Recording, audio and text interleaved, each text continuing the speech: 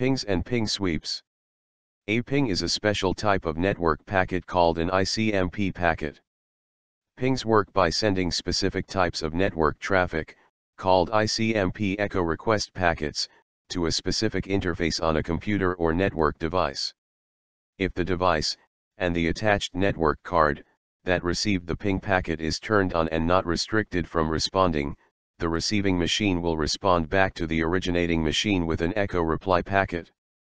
Aside from telling us that a host is alive and accepting traffic, pings provide other valuable information including the total time it took for the packet to travel to the target and return.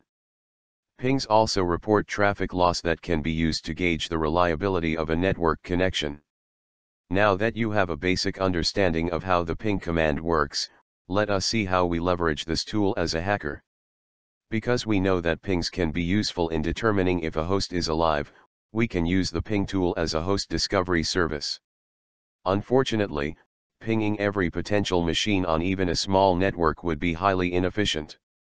Fortunately for us, there are several tools that allow us to conduct ping sweeps.